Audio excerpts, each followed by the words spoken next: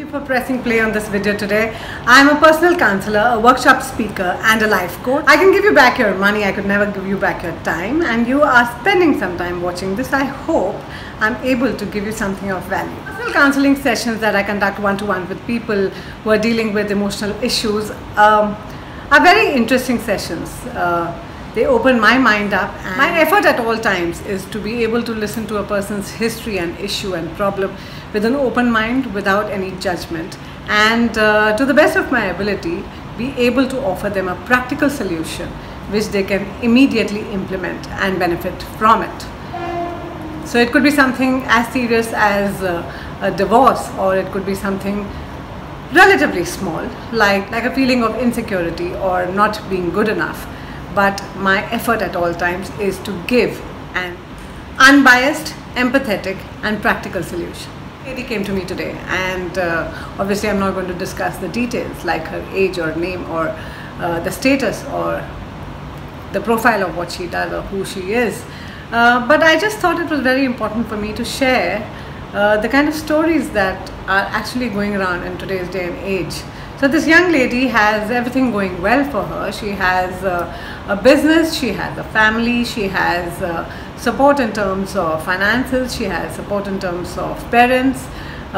She does not have any sort of stress in terms of expectations from her, but yet she finds herself at a crossroads. And she came to me talking about how she is uninspired, not motivated. She does not want to do anything, including lifting a finger to pick up a phone and answer some calls which are clearly important work-wise. She does not feel like waking up every morning. She does not feel the need or the desire to meet up with friends, socialize, go out, do normal things that other people of her age, she's in her early 20s, would like to normally do. Had it been just a case of being not motivated, it would be quite okay for her to change that attitude with not too much effort. But what bothers her is that she feels that there's something more serious going on. And that's true. She is borderline depressed. The very fact that she is unable to get through a day normally, unable to motivate herself enough to get out of bed to follow a normal life, which all of us feel it is normal, means that there is something within her which is stopping her from exploring life in an optimistic manner. So I got to talking with her, and I realized that what is plaguing this young woman is something that's plaguing most of us in today's day and age. This problem, for lack of better words, is, according to me, being stuck. Many of us are stuck where we are, and we don't know how to move from that position. Let me explain. We are all, each one of us is born with a very specific purpose in our life. We are here to do something which is pretty unique. It could be something very simple like getting married and having 2 children and raising a family, or it could be something a little more complicated like creating a new enterprise or making an entire economy work well. We are here for that very purpose, and if we don't follow that purpose but allow ourselves to be distracted or digress into a different field of work, that could happen for many reasons, including getting affected, influenced or overawed by people who we like, look up to or idolize. But for whatever reason, if we end up going in a direction which is very different from where we are meant to go, then we are clearly off track. We are not aligned with the purpose of our life, and there comes. So what happens in this case is a very small part of us which is conscious is pulling us in one direction, and a very large part of us which is subconscious is pulling us in a different direction. And this tug of war between two parts of us, one that we are conscious of and one we are not conscious of, are pulling at each other in such a way that we get stuck.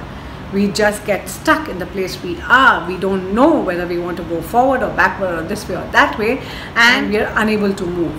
And that's what I call being stuck.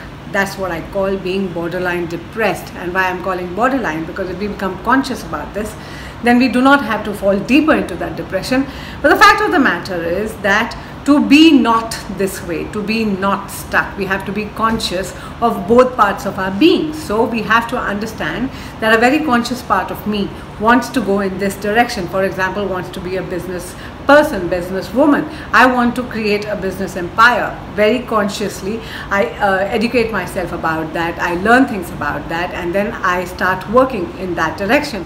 But I should also be conscious of a very large part of me which is completely aligned with the original purpose of my life. So I have to give myself permission to ask myself, what is it that I'm here to do? And the only way I can find an answer to that is by asking myself, what makes my soul come alive? What is it that gives me so much happiness that I could do it for 15, 18, 20, 24 hours a day and not get exhausted, or just be physically exhausted but still so inspired to keep doing that. And that, anything that makes us supremely happy, supremely inspired, supremely excited, supremely confident and raring to go, that is the true purpose of our life. So if, for example, I consciously decide to be a businesswoman, but I do not allow myself to answer the question, what is it that makes my soul come alive? And I do not allow me to follow that, even if it is for 15 minutes a day, even to indulge that desire for even an hour a week, then I am going to reach a point where I will be stuck. Because consciously I will be following a business plan, and subconsciously I will be wanting to be, say, a tap dancer or a Bharatanatyam dancer or a swimmer or a pianist or a singer. But if I don't indulge that part of me which makes me feel absolutely stunningly alive and hopeful and happy, then I will never be able to become the best possible businesswoman that I have the potential to be. Cutting a long story short, I would request you, if you are watching this video, allow yourself to ask yourself, what is it that makes me supremely happy? And by all means, go ahead and indulge that desire. And when you feel completely satisfied and happy and excited and fulfilled and at peace, that joy, that enjoyment, that optimism, that complete calm that you feel will be so energizing that it will clearly help you in doing what you are consciously deciding to do. It could be raising a family, it could be starting a business empire, it could be making a lot of money, it could be having great achievements. But you'll never have to feel that this is not making you happy. The happiness that you bring from the other side of your life, you will easily carry that into your work, into your plans, into your goals, and all your goals will be effortlessly and easily achieved. And that, my dear friend, is going to be the point where you know that you will never be stuck for the rest of your life. I wish you good luck. Thank you for joining me on this video today. If you haven't yet done it, press subscribe, give me a thumbs up, write to me about what you feel about this video. I do take your comments very seriously, and if perchance you do not decide to do any of them, I still wish you a fabulous and happy life.